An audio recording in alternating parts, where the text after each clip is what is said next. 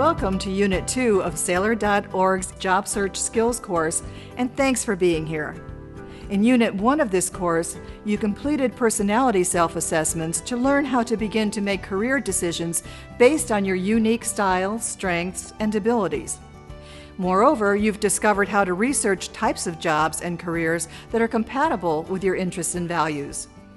The next step in your job search journey is to use the insight you have obtained through self-assessment to focus your efforts on effective research and activities.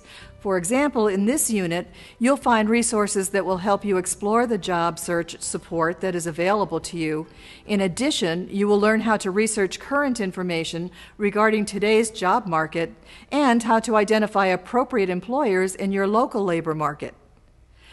While you've probably heard of the Department of Labor, you may not know that this government department has partnered with local agencies to provide an array of job seeker services.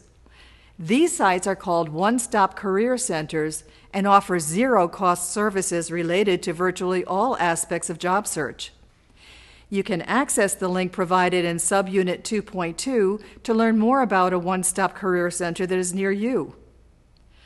One of the most comprehensive resources available to job seekers is the U.S. Department of Labor Bureau of Labor Statistics Occupational Outlook Handbook.